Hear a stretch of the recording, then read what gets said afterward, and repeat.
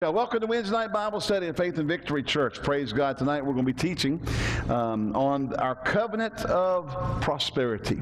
And as many of you know, there's difficult economic times abounding around people. We're facing things, and it's not just a localized economy thing. It is a worldwide issue. And I know certain things have to come to pass before the end, but for the believer, for the Christian, we can walk in the blessings of the Lord in the midst of famine, in the midst of financial famine, in the midst of drought, and it's a natural drought, financial drought, spiritual drought. We can still walk in the blessings and power of God. Amen? Praise God. So let's look at Deuteronomy 28:12 to start with. Hallelujah.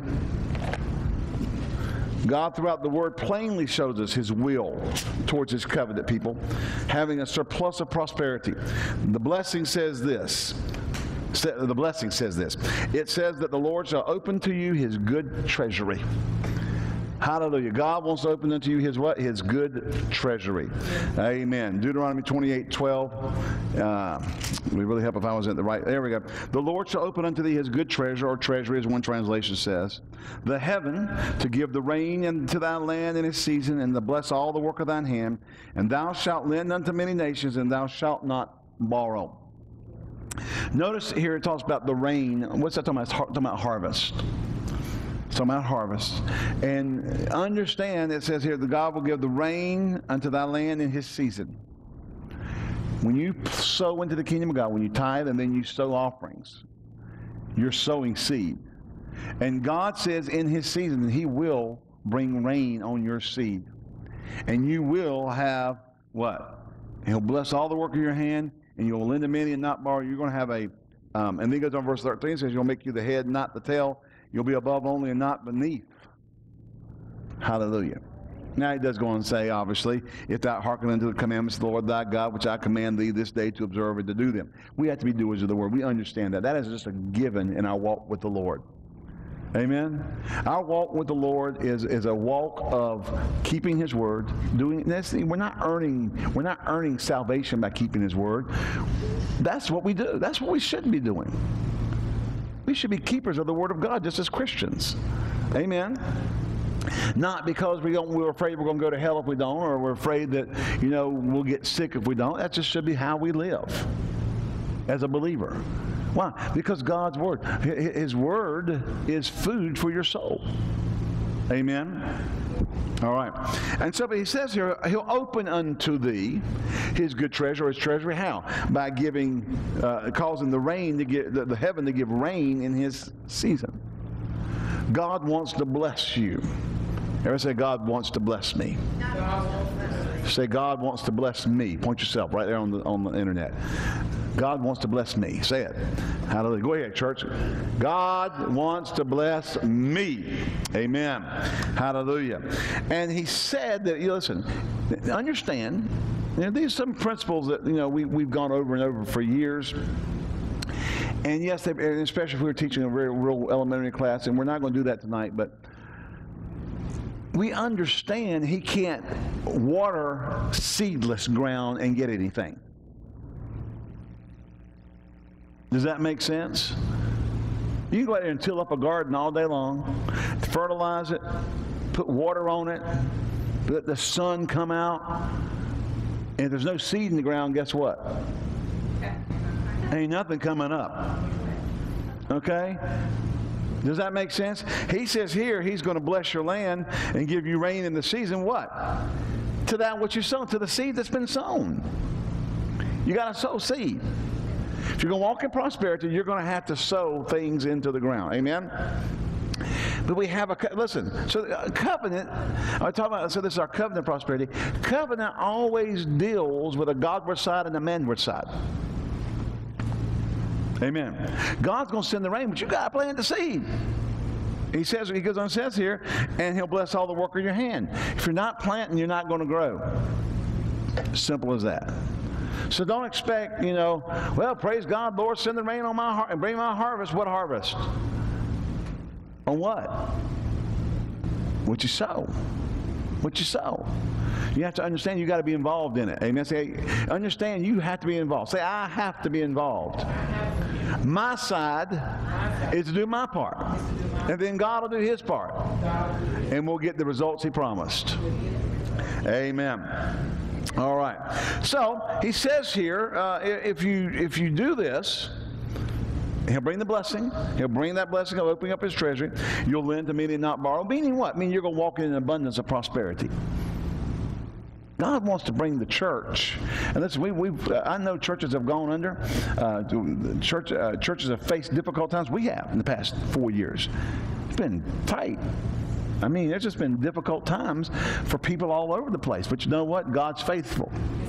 We keep trusting the Lord that he brings us out. Hallelujah. He sustains us. He keeps us. Amen. Isn't that right? But God wants to bring us to where we're not going begging the banks. We're in situations, and it's funny how banks are. They won't loan you money when you need it, and then when you get a lot of money, they want you to borrow the money from them. They want secure loans.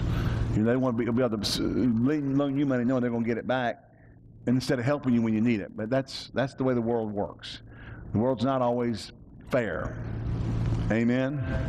I said amen. The world's not always fair, but we don't have to worry about that. We walk with God, and God will bless if we'll do what he says in his word. God promised to make Abraham rich, and the promise of Abraham is ours. Look over in Genesis chapter 17. I love these people who say, well, that's Old Testament. Well, wait. You better read your Bible better. You just can't go up there and find that dividing line where it says the New Testament of our Lord and Jesus Christ, boom, and everything else don't apply. People do it all the time. You got groups who do that when they say that healing doesn't belong to us or certain things don't belong to us because that's old covenant for the Jews. Well, I found a scripture one day that says that I'm a Jew inwardly. Hallelujah. So if it applies to the Jews, it applies to Ed. Amen. If that blessing applies to the Jews, it applies to Ed. Hallelujah. Glory to God. But look at Genesis chapter 17. We'll look down in verses 6 and 7. And God's appeared to Abram here at 99. He says this in verse 6, I will make thee exceedingly fruitful. I will make nations of these, and kings will come out of thee, and I will establish my covenant between me and thee and thy seed after thee in their, I love this passage, in their generations. For an everlasting, not in your generation, Abraham, your seed after thee, I will establish this as a covenant with them in their generations. Glory to God. Hallelujah. For an everlasting covenant to be a God unto thee and to thy seed after thee. So God makes a promise to Abraham that he's going to establish his covenant with him and his seed after him. And what? For an everlasting, listen here. Listen, I'm sorry. And his seed after thee in their generations. Go over real quick to the book of Galatians. You kind of maybe want to kind of hold in your place there in Genesis. We're going to get back over in the Old Testament again.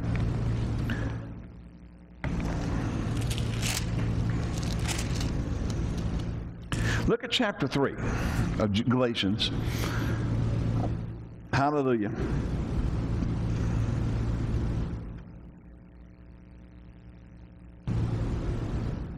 Hallelujah. I had it marked in my other Bible. That's why I'm looking. I got a different Bible that I had.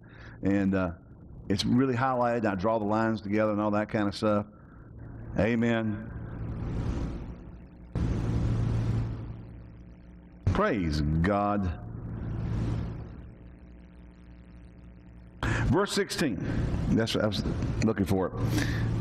See, my other Bible is highlighted, starred, and got circles around it, and then drawn over to verse 29. And I just picked up a different Bible on the way out tonight. Now to Abraham and his seed were the promises made. Well, didn't we just read there in Genesis 17:6? That I'm going to make this an everlasting covenant with thee and thy seed after thee in their generation. Isn't that right? Now to Abraham and his seed were the promises made. He saith not, and to seeds, plural, as of many, but as of one, and to thy seed, which is Christ. All right? That makes this a New Testament promise. I said, the blessing of Abraham, whatever God promised Abraham, is a New Testament promise just based on this, because I see it as Christ. But then we get further clarity. In verse 29 it says, and if ye be Christ, possessive, then are ye Abraham's seed and heirs according to the promise. When? In their generation. So if it applied in first century church, it applies in 21st century church. If it applied in 28 AD, it applies in 2012 AD. I don't use CBE or CEB or BCE. There you go. BC and BCE. The godless left-wing liberal national teachers unions that have put in before current era and current era into our books. They don't use BC and AD anymore. All your textbooks now have BCE, before current era, and CE, current era, removing before Christ and the Latin. Yeah, thank you. I'm not even going to try to say it. In the year of our Lord. Yep. You go to college and get a textbook. It no longer says BC and AD. It says CBE and CE. It's a little sneaky thing they did. Yep. Just a little sneaky thing they did. Anyway, hallelujah. We got kids who only know what BC means anymore. Yeah. They'll think before current era. That was their church. That was their purpose. Sorry, there's a little soapbox journey there. Hallelujah. But look here. He says here in verse 16 that to Abraham and his seed were the promises made. Everything God promised Abraham was promised to Abraham and his seed when? In their generation. It's not, I love the fact God had that put in there. Amen. Hallelujah. In their generation. Meaning, yeah, I'm going to say it now, but it's going to apply to whoever is your seed 4 millennia from now, whenever it is, in their generation, this applies. Hallelujah. And you can have some bozo, some theological idiot who comes along and tries to say, well, that doesn't apply to us now. But then he comes up and says, and not the seeds as of many, but as of one, which is Christ. Well, see, it's just applying to Jesus. And then he comes to verse 29 and says, and if you belong to Christ, I'm going to say because that's what possessive is, yeah. Then are you Abraham's seed and heirs according to the promise. Hallelujah. You can't get out of that one. It belongs to us. The blessing of Abraham belongs to us. Hallelujah. Well, I'll tell you what. Glory to God. Isn't that good news? Amen. And I'll establish my covenant between me and thee and thy seed after thee and the generations for an everlasting covenant, to be a God unto thee and thy seed after thee. And I will give unto thee and to thy seed after thee the land whereon thou art a stranger, all the land of Canaan, for an everlasting possession. I'll be their God. Amen. God's covenant. Well, let's look over. Hold your place here in Galatians now. And let's run over to Romans 4. Let's run over to Romans 4. There, I want my notes. Hallelujah.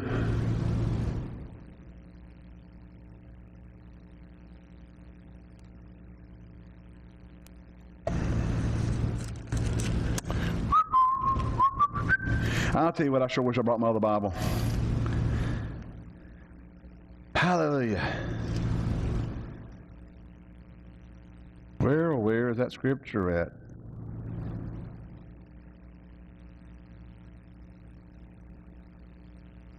All right, find it for me. Blessing, I will bless thee.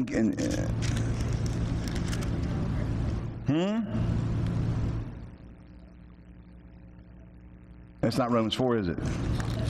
So, where is it?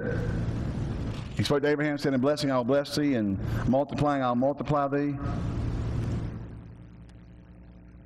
Hebrews 4. When you don't have your notes and you're getting on a roll there, your mind just does some funny things to you sometime. Is it Hebrews 4? Dr. Maximus, rescue me here.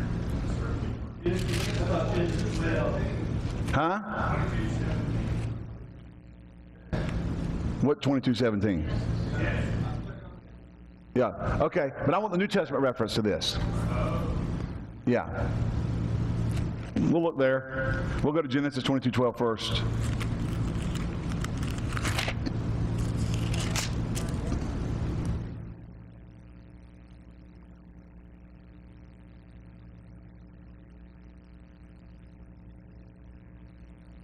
Why'd y'all take that down? I said, why'd y'all take that down? I hate it when this stuff happens. You said Genesis 22:12 or 23:12? 17. All right, and the angel of the Lord, verse 15, God called unto Abraham out of the heaven the second time, and said, by myself have I sworn, saith the Lord, for this, because thou hast done this, thou hast not withheld thy son, thine only son, that in blessing I will bless thee, and in multiplying I will multiply, and in multiplying I will multiply thy seed as the stars of the heaven, and as the sand which is upon the seashore, and that thy seed shall possess the gates of thine enemy. Amen. 6:14. So I was looking at Romans 4:16. Can you imagine how easy it is to get your stuff mixed up? Verse 13 of Hebrews 6. For when God made promise to Abraham, because he could swear by no greater, he sware by himself, saying, surely I will bless thee, and multiplying I will multiply thee. And so after he had patiently endured, he obtained the promise. Now the Weymouth translation says, in blessing, I will bless thee and bless thee, and I will increase you and increase you. Amen. And after so he had patiently endured, he obtained the promise. The Bible talks about in the New Testament that those who through faith and patience inherit the promises. Amen. We have to understand there's a promise made to us by God, and it's in our generation. The blessing of Abraham is the blessing, is the promise of blessing and increase, or blessing and multiplication. That is the promise to Abraham. The promise of blessing, increased blessing, and or multiplying and increase. A blessing and increase. Blessing and increase. Blessing and increase. Everybody say blessing and increase. Blessing and increase. And when he offered Isaac up on the altar, when they left there, they named that place Jehovah Jireh. The Lord will provide. The Lord is our provision. He walked away with the covenant name of God. The Lord is your provision. And that promise of blessing and increase was to Abraham and his seed. And according to Galatians, that seed is not many, but as of one Christ. But if you belong to Christ, then it belongs to you. And I love this. I love it when he said it over in Genesis. In their generations. That's Holy Ghost shouting ground. Because you can't say that was a dispensational truth for that time. He said it's in their generation. It doesn't matter what dispensation you're in. If you believe in dispensational truths and you're a dispensationalist, and you come along and say, well, that was to Abraham's dispensation. God said in their generations. He spanned whatever excuse you could come up with to not get it. He spanned it by making it applicable to their generations. It belongs to you now. And not only that, he clarified that it belonged between Abraham and Christ, which was the seed. But if you belong to Christ, then it belongs to you. And according to Genesis, it doesn't matter when you got saved, if it was 1st century, 20th century, 95th century, it was going to belong to you in your generation. Yeah. So what? We have a covenant of prosperity. We have the covenant of prosperity that God gave to Abraham. Hallelujah. The covenant of prosperity, the covenant of blessing and increase. Amen? Amen. Hallelujah. Now remember, Abraham was with Lot. Lot took off with him. Lot wasn't supposed to go. That was one of those things you shouldn't have done, but he did it anyway. You know, why? Because Lot lost his wife. Lot became a lunatic. He offered his daughters to the men to rape in order to keep them away from the angels. They had a bunch of homos there. They came out and wanted to rape the angels. Now I'm going to tell you what would have happened had they tried. They'd have been cooked. Those angels would have slew the whole bunch right there on the spot. But Lot didn't. He was being brain dead, dysfunction and brain matter. Yeah. He says, here's my daughters, take my daughters instead. That's a sick man. Yeah. I'm just saying. Anyway, but the blessing of Abraham was so strong that just because Lot was hanging out with him, he got in on it.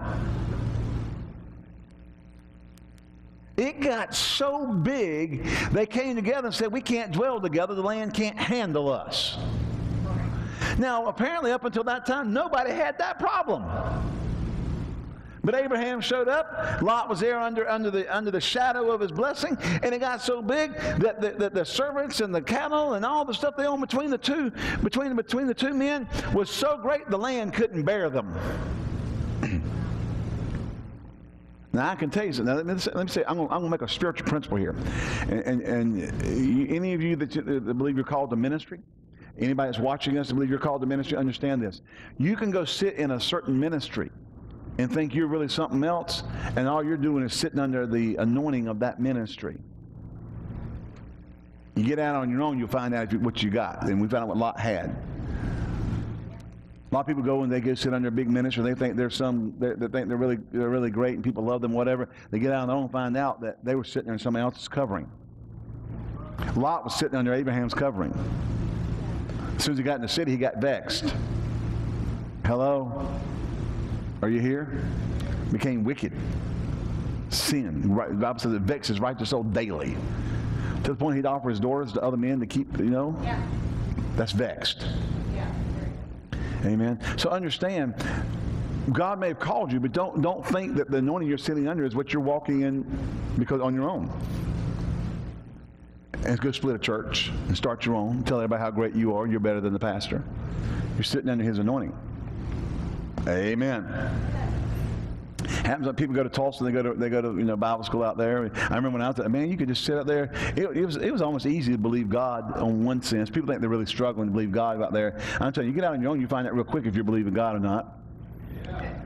You're sitting out there, you're sitting under Raymond's anointing, or you're sitting under, you're going to SCF, Buddy Harris's church or whatever. You're sitting under some ministry, you're sitting under their anointing and thinking you're really doing something, and you get home and you find out, my God, I got to actually believe now. And it's a different story. What's that? Yeah, I'm preaching the truth. I'm giving the story, yeah. Understand, you're not some hot shot financially as a Christian. You're walking under the blessing of Abraham. Yeah. Don't think you can do it without God. It will catch up with you. Now, I can tell you this. If you miss church 2 days or you go give the pastor a hard time and leave and go do whatever you want to do and you think you're really cool, it ain't going to happen overnight because, the devil's not going to do that to you just because he don't want you to figure it out. But it's going to catch up with you. We walk in the prosperity of God. We don't trust the flesh. There's a scripture, and I'm trying to think of where it is right now. It says, we are the circumcision. We worship God in the Spirit and have no confidence in the flesh. Amen? If you're going to walk in prosperity, put your trust in God. Work, earn money, tithe, and give. Hallelujah. Yeah, Philippians 3:3. We are circumcision which worship God in the Spirit and rejoice in Christ Jesus and have no confidence in the flesh. Know this, that the blessing of the Lord, it maketh rich. And here's the key, Old Testament scripture. And addeth no sorrow therewith. I can tell you, you go back, you look at people in our country. We got a lot of rich people in our country who've had nothing but sorrow with their money. And I'm not picking on anybody, but the Kennedys have had nothing but sorrow with their money. Name me one generation of Kennedys that hasn't had tragedy since they earned all their money bootlegging liquor. Name one generation that hasn't had extreme tragedy.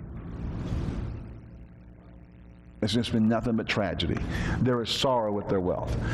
Don't think that ill-gotten gain is prosperity of the Lord. It's not the blessing of Abraham. The blessing of Abraham will make you rich and add no sorrow with it. It'll be peace and tranquility in your home. Amen? What good does it do you to go out and make $1 million and your kids' brains are fried on drugs? went to high school with one of the brothers was my classmate, and his younger brother, I guess 2-3 years younger than us, was a glue sniffer. You know, take model glue, put it in the bag, sniff it, and it cooked his brain. The last years of his life were spent, and I believe he died. I believe he actually passed away as a vegetable. I mean, he just cooked his brain. There's no, that's not prosperity or peace. That's not blessing. Hello? That's not good. God didn't make him do it. Amen? The prosperity of the Lord doesn't bring tragedy into your life. And so we have to understand, if we're going to walk this thing out, we walk it out inside the plan of God. Amen? We walk it out by doing it God's way. Amen. You don't control your money. God, you can. You can do what you want to do with it. But you better be smart enough to know that you got to do with it what God's Word said to do with it. And have God in control of it, not you. People do it all the time. You get mad at the pastor, I'm taking my money and going somewhere else. What gave you the right to do that? Well, I can do whatever. Yeah, you can do whatever you want to do. But we have to walk in a covenant with God and obey God. We have to walk in a covenant with God and do it the way God said do it. Amen. And how God said do it is the way we're supposed to live. Can you say amen? Amen. All right. And so here we have, he says here in Hebrews 6:14, and surely I will bless thee, I will bless thee, and multiplying I will multiply, or bless thee, and increase thee, and increase thee. So we have this prosperity covenant blessing promise. Let's go back over here to Genesis chapter 3 real quick. I'm going to back up just a little bit from verse 29. That's a promise to the Jews. Verse 27. For as many as of you have been baptized into Christ have put on Christ.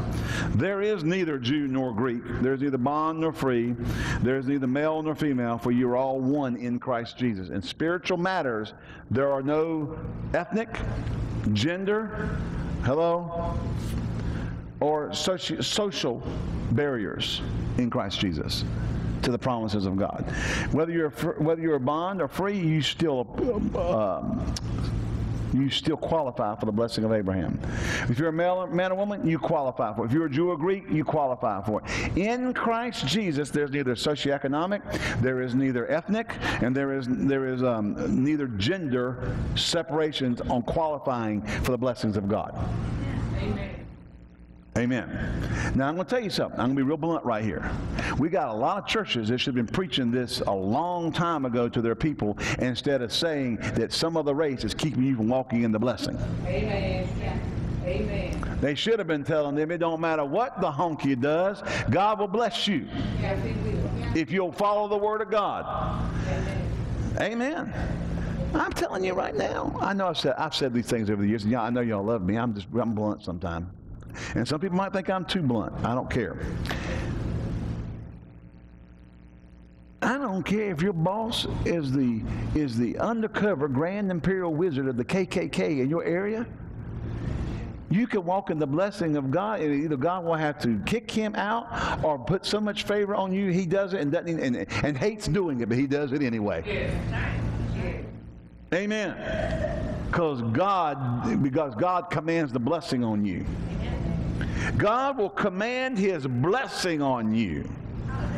And people just have to do it because God commanded the blessing on you. And they might be doing stuff they don't want to do. Are you here? Amen. But they'll do it. Oh, yeah. Because the blessing's on them. Amen. Hallelujah. My mic's a little hot in here, guys. Just kind of bounce off the wall. Just there you go. That's a little bit. That's all I need is that tweak. Hallelujah. Remember, look, well, it brings me to the next point. The Lord gave His covenant people favor in the sight of the Egyptians so that they gave them what they asked. Fear of God's covenant people fell on the Egyptians. Look at verse Exodus 12:36. And the Lord gave the people favor in the sight of the Egyptians, and they lent unto them such things as they required, and they spoiled the Egyptians. They didn't want to get them people that stuff. Yeah. They showed up at the door and said, I want your gold and your dresses and the jewelry. And they went, okay, boom, boom, boom, boom. Here. They didn't like the Jews. Hello? And when all the plagues on them, they probably were mad at a hornet's nest at them. But when they walked up, favor was on them. That's what I'm saying. The Grand Imperial Wizard of the KKK can't keep a black woman or a black man from walking in their prosperity covenant with God. I don't care where he is in the company. God will put favor on you, and they will do exactly what the command of the blessing says for them to do. Yeah. Amen. Yeah. Amen. Amen. Hallelujah. Hallelujah. And you might have somebody that thinks you're just some dumb hick redneck. And you know, listen, I can tell you, nowadays we kind of got role reversals on some things. You got people in certain positions that they're treating other races bad because they've arrived. That's right. Yeah. Yep. Don't be caught up in that mess. That's right. And I'm going to get you back. Your forefathers did such my forefathers. I got news for you. I've traced my family tree. We didn't have slaves. My family tree didn't own slaves. Just because I'm white don't mean I own slaves in my family history. Yeah. Come on now. And, you know, there's a lot of blacks, African Americans in our country who lived in free states whose families were never slaves. Yeah. That's right. Now, how long are we going to keep this mess up of division and this mess of causing hate and racial hatred? And listen, using that in our churches to manipulate our people. That's right. Yeah. And keep them bound, and all you're doing is prop pimping. You ain't nothing but a pimp if you're doing that. You're pimping your people for political power. Yeah. Whoever you are. Instead of teaching them how to prosper. I've watched people come out of debt. Black people, poor white people, you know, Hispanics. I've seen people come out of debt because they got a hold of the Word of God, and they were taught that Abraham's blessing belonged to them, and they started acting on it, and they started giving, and they started. I'll never forget going and dedicating Montrea's house. Yeah. Montrea didn't have a house, did you, Montrea? You lived in the projects. We dedicated her house. Listen, I ain't talking about some old shack they refurbed. I'm talking brand new, built from the ground up. Hallelujah. Brand new house. And we went and dedicated that house. You know, I tell you, people can come out if they understand who they are in Christ and what belongs to them in Christ. And for Abraham's seed, we can come out. We can come out of the ghetto. We can come out of the projects. We can come out of the poorhouse. We can come out of the old country, 3 rooms and a path instead of 3 rooms and a bath. Y'all do know what that means, don't you? I ain't going to ask you how many of you ever used the outhouse before. I mean, it's not a pleasant experience. I don't care who you are. Hallelujah. But there's people who grew up with 3 rooms and a path and not 3 rooms and a bath. Amen? We need to teach people, and you need to understand there is a promise in God's Word that will set you free. Yes. And I qualify to say what I said because I'm anointed by the Holy Ghost to say it. Oh, yes. Amen. And you can't disqualify me because of the color of my skin. Yeah. Amen. Hello. No more than I can disqualify you because of the color of your skin. Amen. White people are not disqualified from ministering to blacks, and blacks aren't disqualified from ministering to whites. Amen. I know for a fact, we've watched it happen. Taught people the Word of God, preached them the Word of God. They acted on the Word of God and seen them come out white, black, it doesn't matter what race, it works. Men, women, hallelujah. We've watched it work. Are you here? Glory to God. The Word of God works. Why? Because it's a covenant promise. I said it's a covenant promise. Y'all mind if I get strong? I know if you're watching out there, if you don't like it, stay tuned. It's going to get better.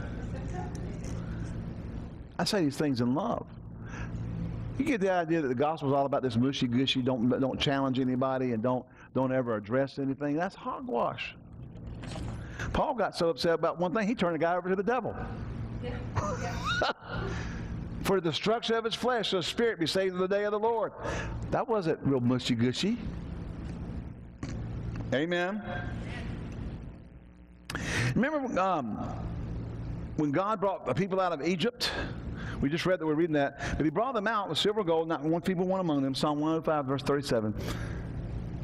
He brought them forth also with silver and gold, and there was not one feeble person among their tribes. And where they get the silver and gold from? We just read that back over in Exodus 12:26 or 12:36. They went to the Egyptians, people who hated them. They were their slaves. 400 years they were their brick makers. They were people that they whipped and they beat and they used for labor. Hello? And those people showed it. I can't imagine they had time to get a bath and go to the door and ask for gold. They probably didn't smell all that great. They went to the houses and the favor came on them. Amen? Hallelujah. Glory to God. Look at Psalm 105, verse 8. When is this covenant applicable? In our generation. Praise God. All right. Psalm 105, verse 8 says, He hath remembered His covenant forever, the word which He commanded to 1,000 generations. Now, if you took just a low number, if you took a generation at 44 years, some people estimate a generation at 44 years. Let's say we'll take 40 years. We'll go low. All right? We'll go lower than that. Generation is 10 years. That's not feasible. We can't have babies in 10 years. All right. 40 years. 40 years. 1,000 generations. Allow 20 years of overlap. That puts out about 26 years between overlap. That's still 26,000 years when He made the promise. It hadn't run out. I said, now, all you hardcore people who believe in, who want to argue about the Bible, the 7 days of creation, and how the earth is only 6,000 years old, now I've just messed up your theology on God's stuff. God's word has been done away with on certain things. He remembered His word, and He gave, which He commanded to 1,000 generations. Now, I just, on marginal terms, came up with 20,000 years. That means at least another 14,000 to go on His word being fulfilled. Hello? We're not even halfway there. Are you here? It says, He remembered His covenant forever, the word which He commanded to 1,000 generations. We got to get back to believing that the Bible is the Bible. That God spoke it. It's active. It's working. When you go back and think about creation, when God said light be, light was, and you understand science has proven the universe is expanding in every direction at the speed of light from a single point. Why? Because God never said light stop. He said light be. It's still in obedience to that word. The universe is expanding.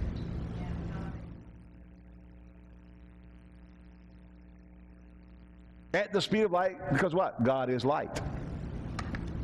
His word operates at the speed of light.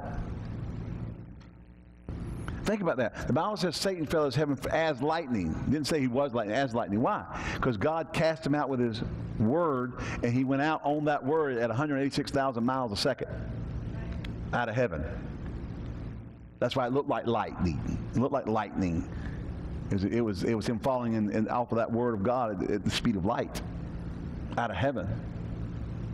I know we're getting kind of scientific-y, anti-evolution talking here, but I wasn't really trying to go there. Look at verse 42 of the same chapter. For He remembered His holy promise. Now you read this. You read all the stuff that happened in here. All things that took place. And why they took place? He remembered His holy promise and Abraham His servant. And they brought forth His people with joy and His chosen with gladness. And He gave them the lands of the heathen. And they inherited the labor of the people, that they might observe His statutes and keep His laws. Praise ye the Lord. Notice that God brought them out and did everything. Why? Because He made a promise to Abraham. And hundreds of years after He promised Abraham. Hello? The Bible says He remembered His word. And He brought them out. Not only did He bring them out, verse 37 said He brought them out with silver and gold. There was no feeble one among them.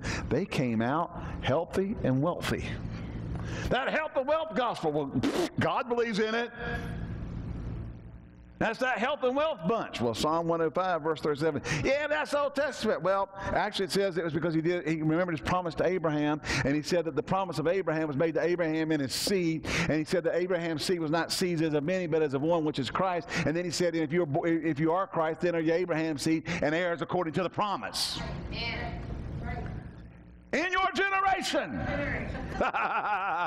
Glory to God. Hallelujah. God is a health and wealth God. Yes. Hallelujah. They came out with gold and silver and no feeble one among them. And verse 42 tells us why. He remembered his promise to Abraham. Not only his promise, he called it a holy promise. He called it a holy promise. Woo, doggy. That's enough to make you jump up and run around the church 3 times. Can you say amen? So can you say amen? You at home say amen. Glory to God. Amen. God made a promise to Abraham, and then people went into captivity, and then after hundreds of years into captivity, he brings them out, but he brings them out wealthy and healthy, and then the Bible tells us why he did it. He remembered his promise. Glory. This is a different generation than Abraham lived in. Numerous generations later. And God remembered his holy promise to Abraham and delivered them healthy and wealthy. Glory to God. I said glory to God. And that same promise God gave to Abraham applies to you. Because I'm in Christ. And I'm now, because of that, I'm an heir. And that means that God will bring us out of whatever we're facing healthy and wealthy, because he remembers his holy promise to our father Abraham. Amen. He is the father of our faith. God's word declares that he will bring us out of our dire situations. Hallelujah. He's not going to do for them what he won't do for us, because it's not based on anything other than he remembered his holy promise to Abraham.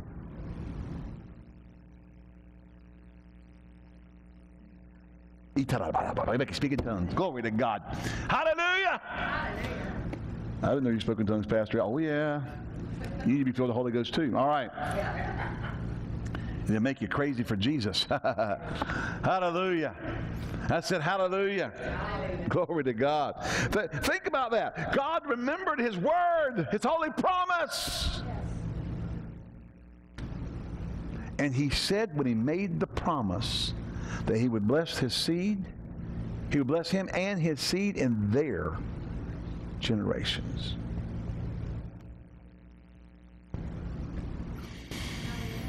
Glory to God. And if you go back and say the whole thing, God heard their cry coming up, and he sent Moses to deliver them because he heard their cry.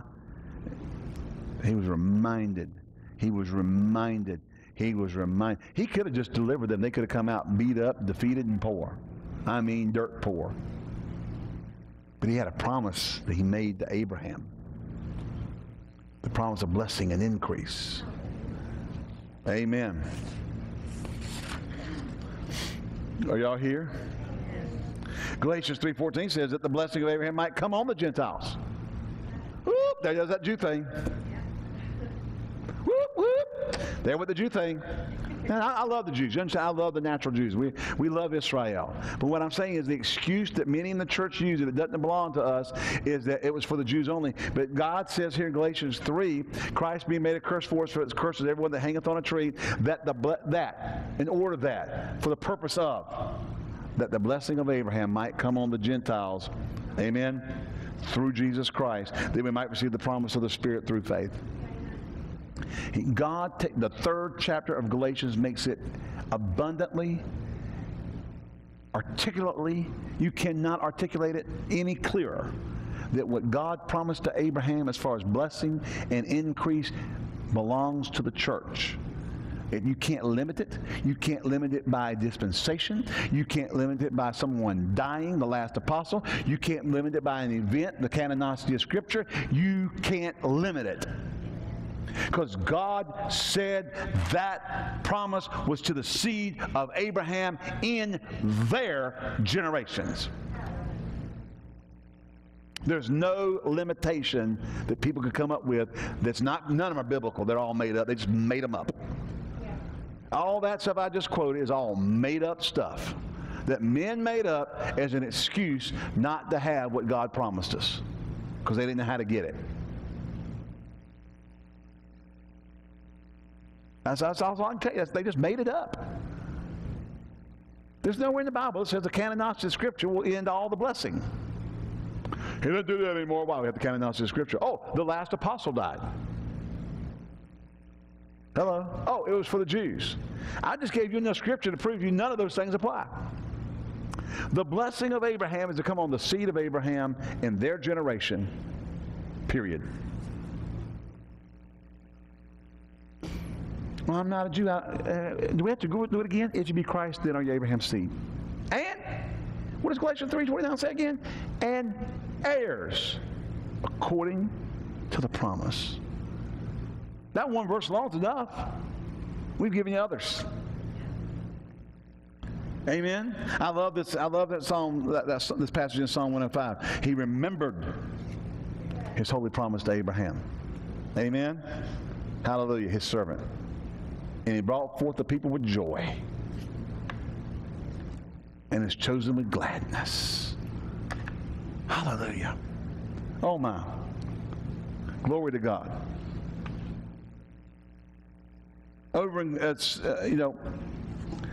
God remembers his covenant son Jesus, meets our needs spiritually, physically, financially, as his very own sons. He can make favor abound to us in all circumstances. 2 Corinthians 9:8, I'm going to read it out of the Amplified.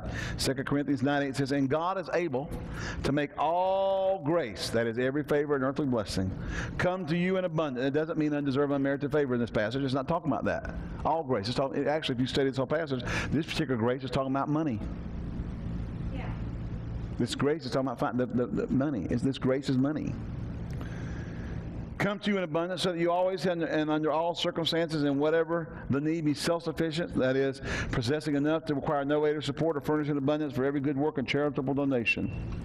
This grace is talking about money in 2 Corinthians chapter 9. You read 2 Corinthians chapter 8, starting at even 7, getting over to maybe chapter 9. This passage, the bounty, the grace is talking about, is all talking about money. God wants you blessed. Hello? Well, I'm not telling you, these preachers always talking about money. Listen, get over that stuff. Get over these people who, you know what? They'll get some dingling on there at 3 o'clock in the morning talking about wanting you to send the money to buy some $19.99 piece of junk. And they'll double the order as long as you pay separate shipping and handling.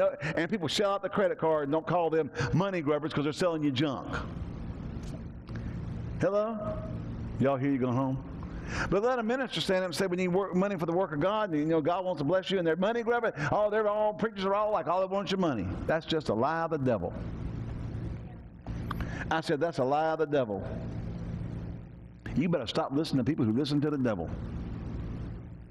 They want to shut down, and the devil just uses that kind of statement and that kind of mindset to shut down your door to blessing. That's all it's designed for. It is designed to shut down your door to blessing by listening to that crud.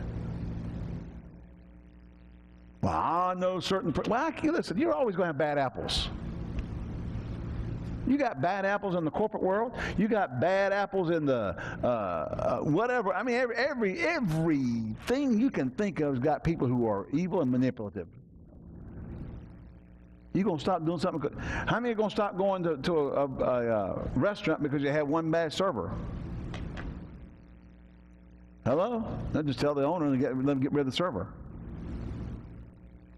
You can't let one bad experience somewhere stop you from doing something. I've been in places before, had to go back again. It was better, just because it was a person he had that day. Amen. Isn't that right? You don't not give because some preacher was a gimmick preacher. Paul talked about people whose gods were their belly and that kind of stuff. There are going to be people who only care about money. They don't care about people. But that shouldn't stop you. That won't hurt you financially if you do what God says do. they can't stop you from being blessed. Amen. Amen. If you're going to read 2 Corinthians chapters, I believe it does start in chapter 8 a little bit and then gets over into chapter 9 and kind of ends there about down toward the end of chapter 9. This is talking about the grace and this bounty, or talking about money. The blessings talking about money. God wants you financially blessed. Say, God wants me financially blessed. And it's a shame that in the church we should have to even say these things and argue the point to combat or countermand people who preach that God doesn't want you blessed. Or idiot statements like God blesses certain people and not others. Yeah. And that while they write books of why you're supposed to be poor and get rich off the sale of the book. Now, how dumb can you be to go buy that book? I'm serious. Preacher so-and-so said God called him to be prosper, and he wrote a book on how to live poor. I'm going to buy his book. Hallelujah. That's reminding me, it's 8 o'clock, that's reminding me that I'm supposed to make a video for Cindy Black's birthday. Hallelujah. Think about that. People, right, I remember years ago, I'm going to close right here, I promise you.